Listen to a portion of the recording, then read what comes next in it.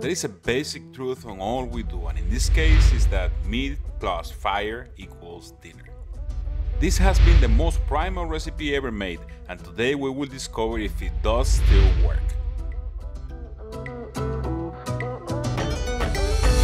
Caveman steaks, also known as fire steak or Eisenhower steak, apparently the President Eisenhower used to love this thing, is a thick cut of meat that you can cook on the coals right on top of the lump charcoal fire.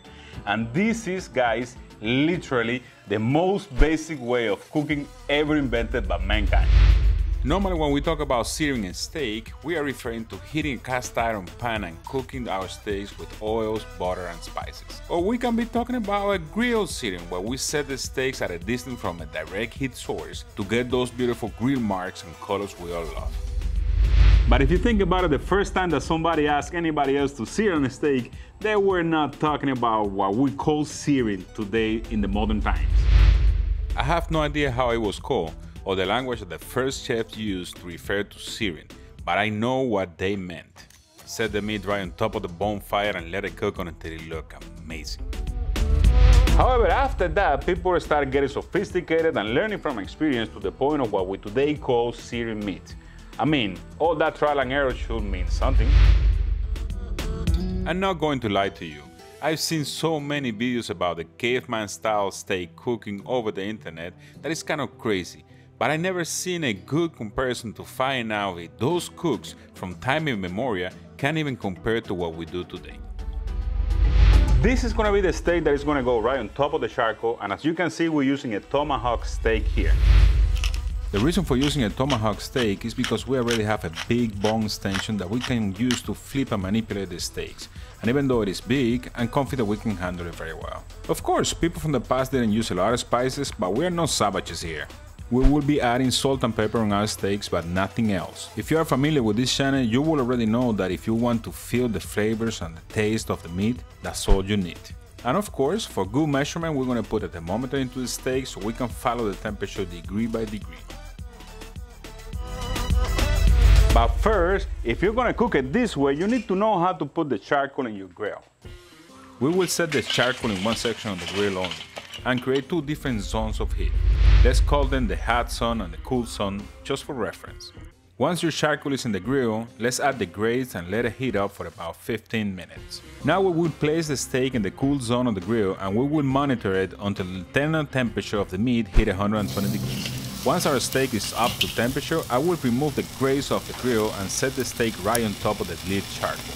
As you can imagine, searing here will be really fast, about 2-3 minutes per side, and you don't have to worry too much about changing the steak's positions. After let it sear for about 2 minutes on each side, I will remove it from the fire and let it rest for about 10 minutes. This resting time, in this case, is more essential than in any other case. As the fire was directly in contact with the meat, those boiling juices will be really close to the surface of the steak, and we really want them back into the meat.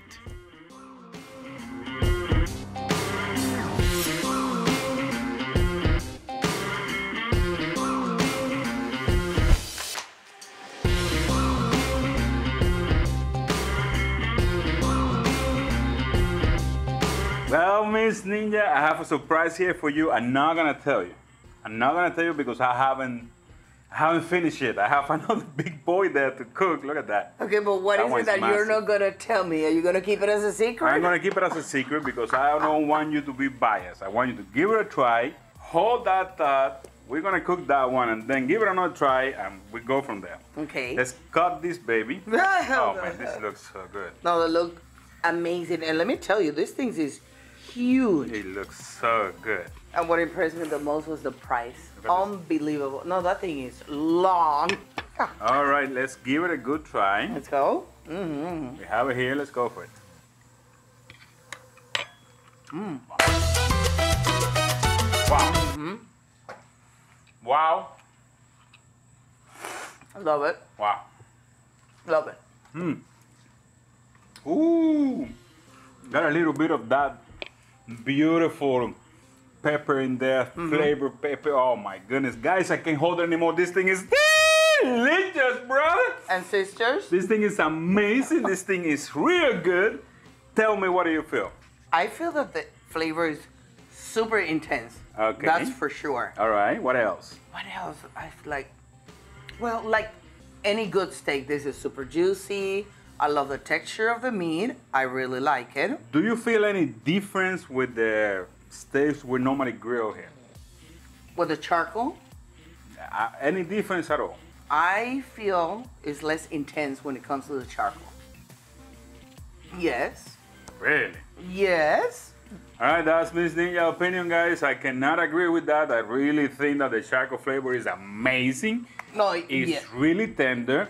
It's really good. It cooked to perfection, medium rare perfection, and it's great. Now, guys, let's go into the other one because we have that big boy waiting for us over there. Those things and we are have to cook it. huge. Let's go. Now we will be cooking this steak as we always do in the cast iron pan. If you need more information about it, we made a whole video about how to cook with a cast iron pan, and I'll leave the link in the right top corner. And just to keep it consistent, we're going to be cooking this beautiful, thick and long tomahawk steak we have here with us. But as you can imagine, the practicality of having such a big bone in the steak is going to make things a little bit difficult when you put them in the skillet.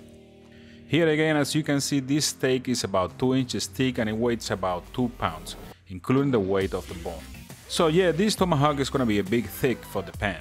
It normally takes about 3 minutes per side to cook a regular steak in a cast iron skillet. But because of the sheer size of this ribeye, I will let it cook for about 5 minutes per side.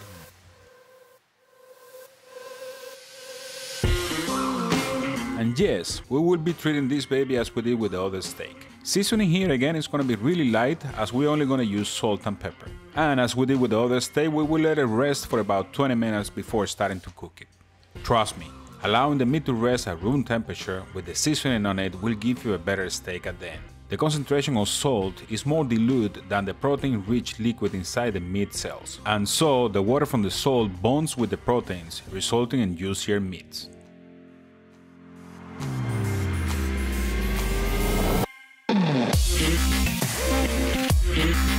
Once your pan is on the fire, let it get very hot. And at that point, you're gonna add about 2 to 3 tablespoons of avocado oil in this case, and you will allow the oil to heat up too. Add your steak into the pan, and here we're gonna give it about 5 minutes, while we handle everything from that big bone sticking out of the steak. Isn't that cool? Once your steak looks as beautiful as you want it to be, carefully flip it over, and at this point we will add 2 tablespoons of butter, 4 garlic cloves, and rosemary. You should have all these spices prepared before getting into this because right now there is no time to get ready for it. And right after the butter is melted, you can start basting your steak with the melted butter and oils.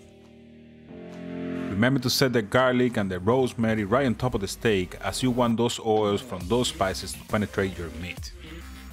After 5 minutes, remove your steak and let it rest for about 10 minutes.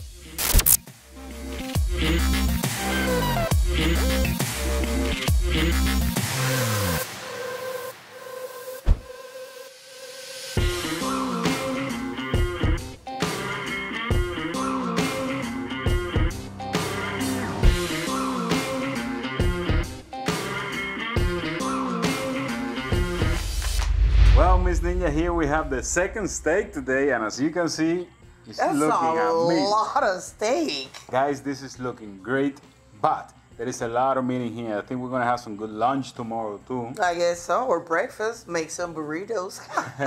All right, Miss Ninja. Let's go for it. Oh my God. Oh. Oh my God. Wow. Wow. It's real buttery. Guys, this is delicious. Man. And sisters, where's your brother?